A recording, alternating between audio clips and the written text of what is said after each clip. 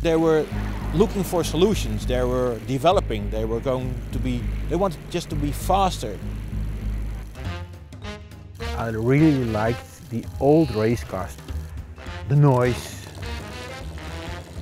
the way the men drove in those cars.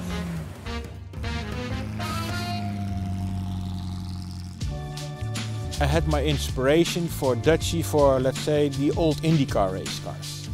I really liked them. Long nose, shorter tail. I like it very much. But I didn't want to make a replica because it had to be mine. Frans found a 1930s Nash 88 car online and shipped it to the Netherlands from North Carolina. It then took 4 years to transform it into a personal tribute to the golden age of speed. Frans called the car Dutchie, after his own Dutch heritage, and borrowed its mascot image from a car he saw in a junkyard.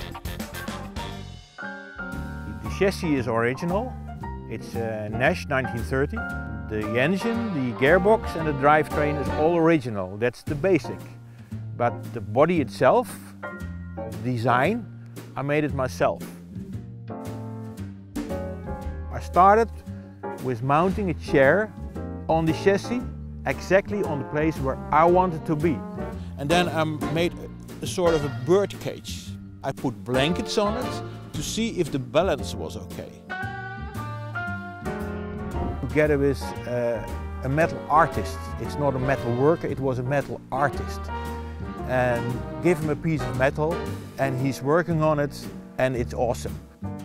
A serious amount of attention to detail has gone into making this metal monster an absolute masterpiece.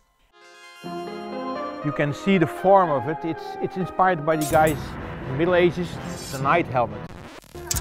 Easy because of lose them every time. I lift it and I can fix whatever I want. The paintwork, I did it all myself.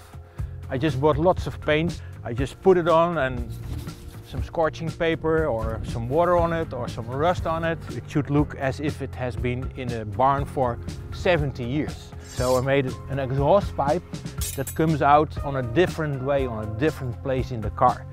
The wheels, they used to be smaller, 18 inch, but the dimension was not okay. You can see on the outside, do we need some oil? Or are we taking some risks? Creative thinking of those guys. Spark plugs, so there's 16 spark plugs. It's from aviation technology. So they were prepared that Dutchie might be flying.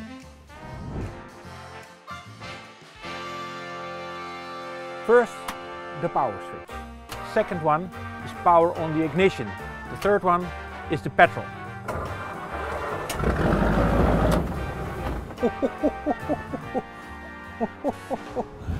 I do have something over here. I have to wind it up.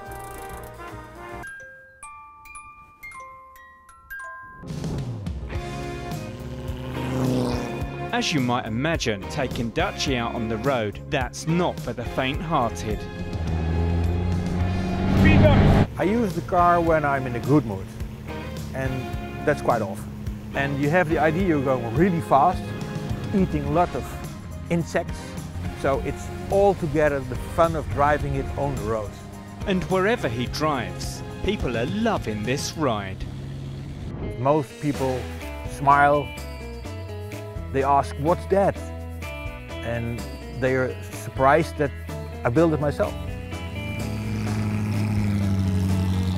He said, wow, it's impressive. And people like it. And I like it.